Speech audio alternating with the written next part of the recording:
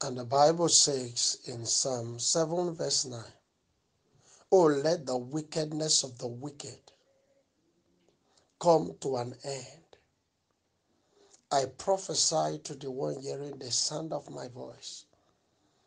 Every wicked plantation, every wicked personality, every wicked devices that the enemies have planted, installed in your life, today it comes to an end in the name of Jesus.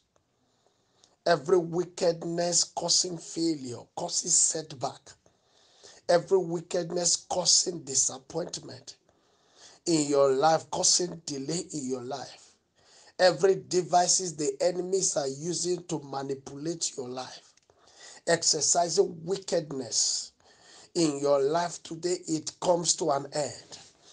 In the name of Jesus, it said the wickedness of the wicked come to an end.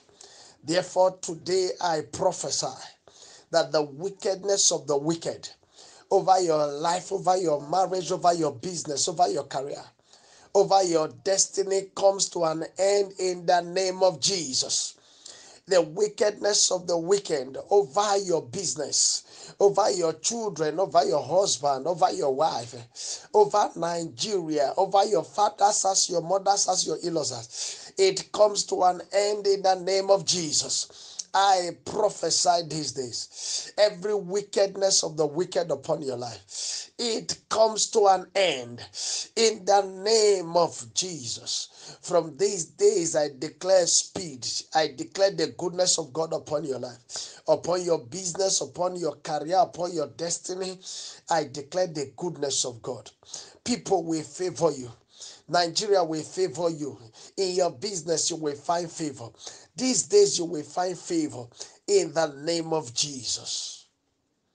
My name is Apostle Itodje Okemote Gosta from Pavilion of Worship Assembly. God bless you. Have a wonderful day. In Jesus' name, amen.